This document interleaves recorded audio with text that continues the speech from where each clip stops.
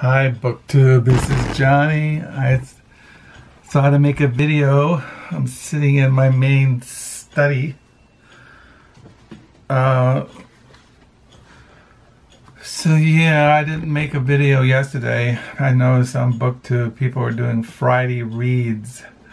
Well, Friday, as I mentioned in my previous videos, my wife and I went to a book sale in South Haven, which is south of us, and yeah, we left here about 8 o'clock, got there about 8:30,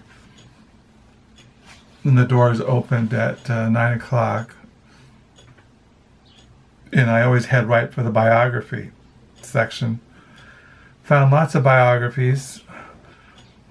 I won't show those books in this video. This is basically just a book chat, a now reads, because there's too many books to show and I'm not really in the mood to show them. But yeah, we went to the, well, South Haven, they have the Blueberry Festival, and then they have a book sale. And at their First Congregational Church. And so I go to I always look for biographies, and then after I get biographies, I go to classics, and then I look for history. There wasn't really any history this time, not many classics, and then I go through all the fiction. And after I go through fiction, and then I go back through the biographies, looking for memoirs, letters. And then I look at Prime. Prime are the most expensive books. And after I fill my thing up, I've showed you my thing. Let me see.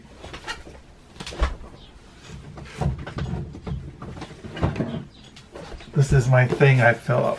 See, after I fill this thing up, then I leave. Usually we're there an hour. My wife bought some books and I filled that thing up and spent $43. I think I bought, how many books did I buy?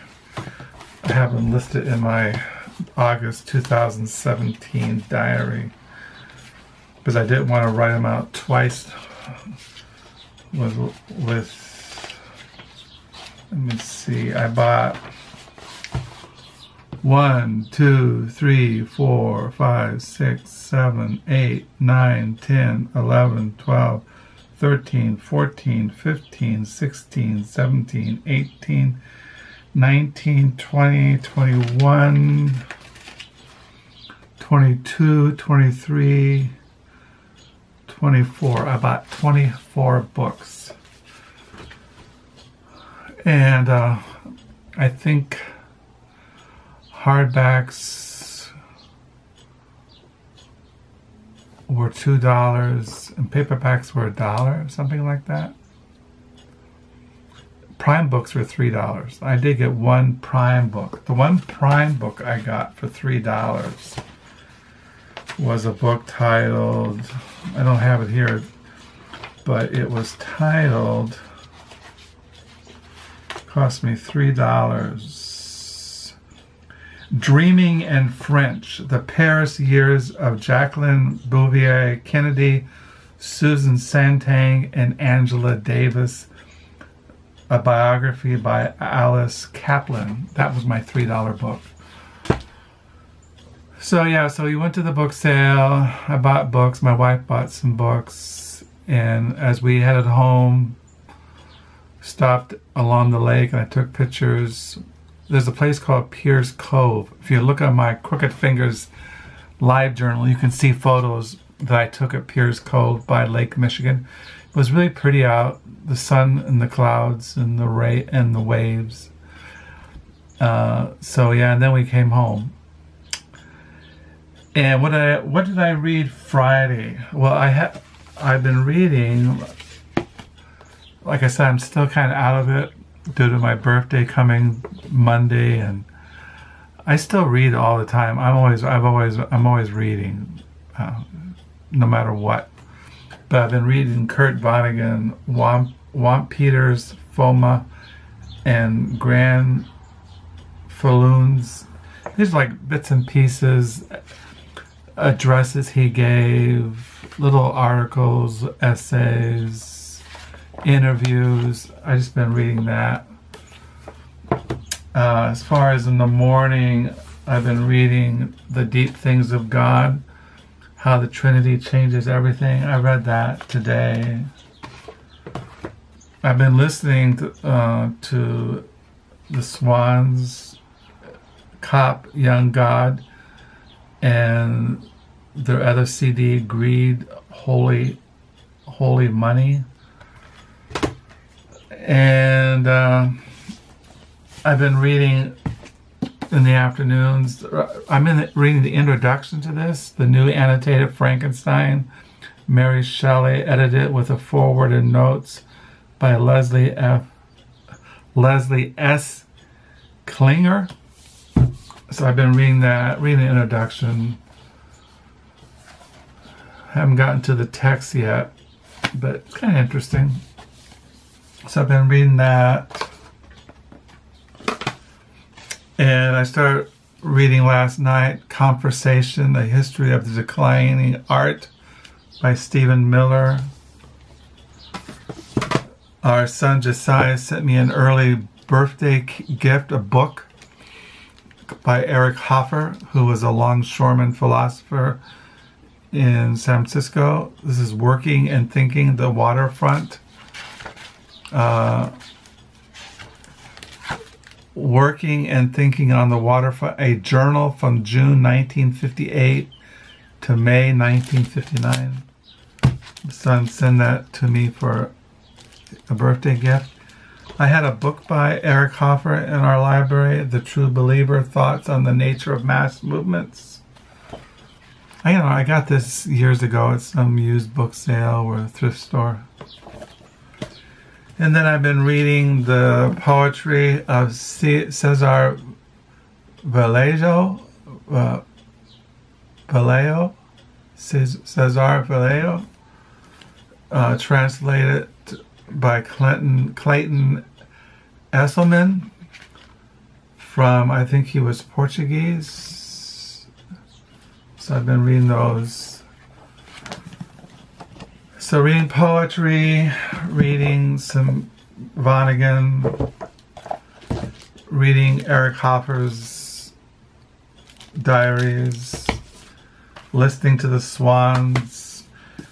This is a book, I got this book out, Conversation, A History of Declining Art, because on BookTube, there's this tag going around called social media tag, and I'm not really into, well, my wife says I'm on the social media. I mean, I have a Facebook account, yeah, but I did that because of our children and my brothers and sisters, and I have some friends and people from the past, and I do have 4 online diaries.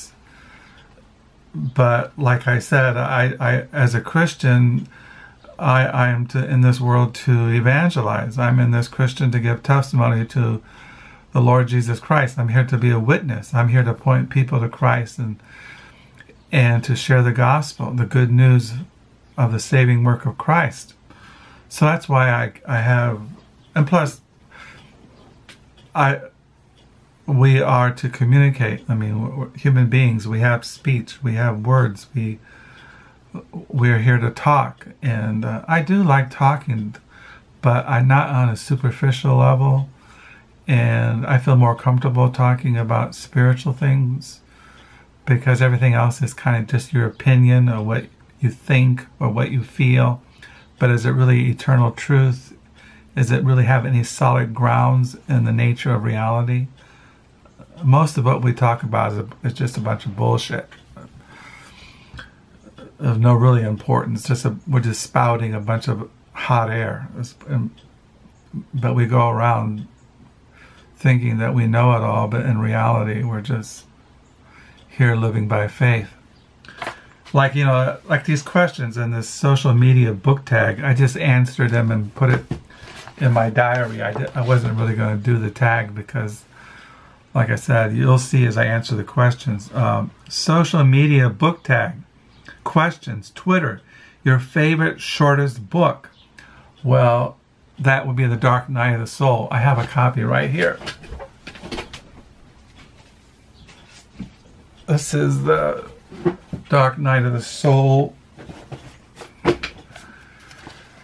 And then the next question is, let me see here, and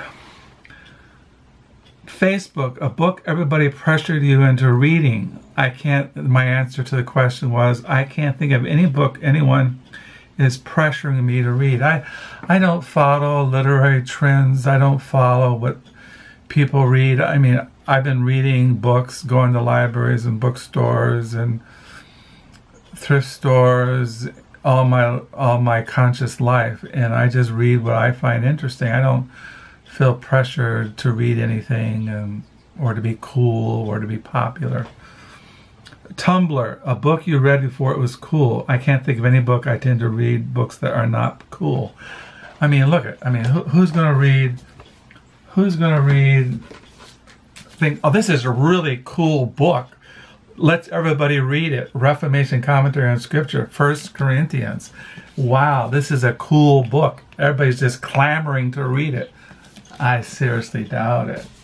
I mean, how many people are going to go around, hey, this is a cool book to read, the Bible Medieval Tradition, a book of Jeremiah, you know, quoting medieval commentators on the Old Testament book of Jeremiah. That's really cool. You know, I doubt it. I don't know. You know.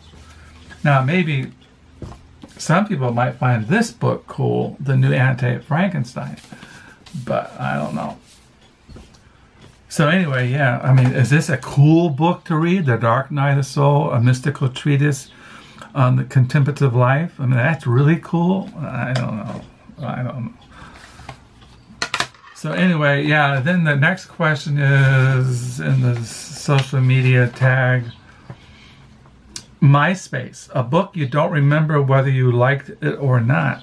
And my answer was, I can't remember if I read any book that I either liked or did not like. I mean, I scratched my head. I mean, I couldn't think of anything. I mean, I don't know. Instagram, a book that was so beautiful that you had to Instagram it. I don't have an Instagram account.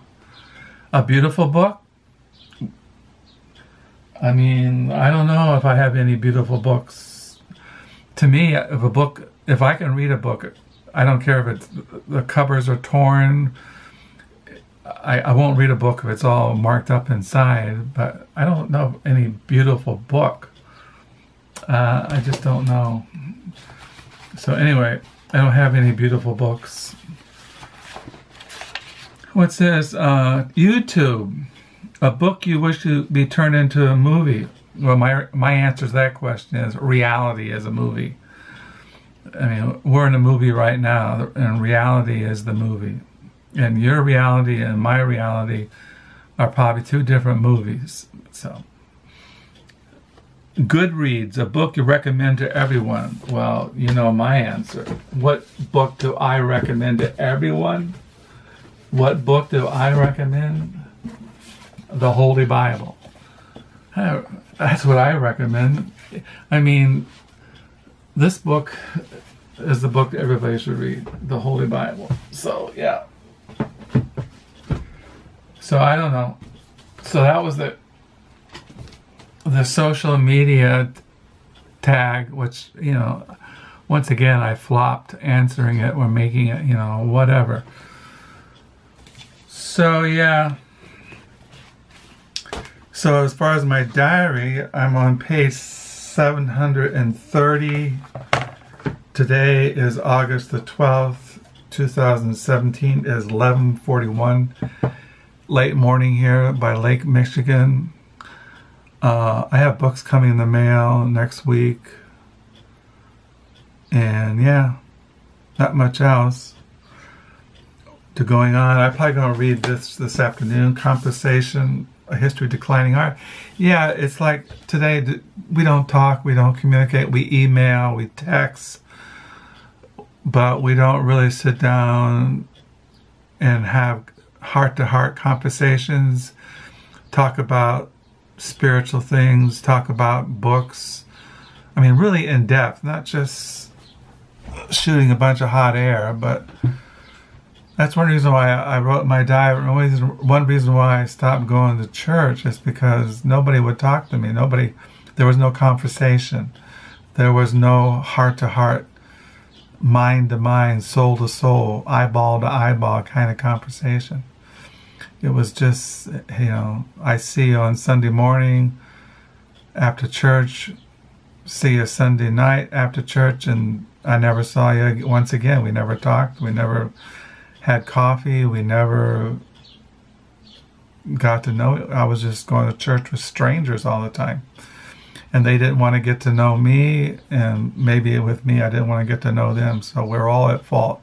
Just rugged American individualism. Just like I used to tell people, we're just marching off to Zion all by ourselves, solitary pilgrims, marching up to Zion to gather with the saints throughout the eternal ages. You know, it's kind of weird, because what makes heaven is not only the Lord Jesus Christ, but the communion of the saints, being with all the people of God who love God and who want to worship and adore Christ. And you would think that you would find those kinds of people if you're a Christian in this world, and that you would gravitate towards one another, and that you would seek each other out. But hey, I've been a Christian 47 years. This next week would be my spiritual birthday. I became a Christian around August the 15th, August the 16th, 17th, 1970 in Richmond Hills, California. So yeah. So I will show the used books I got at the South Haven used book sale next video. I just wanted to make an update. Until next time, I hope you're having a good weekend, and until next time, bye.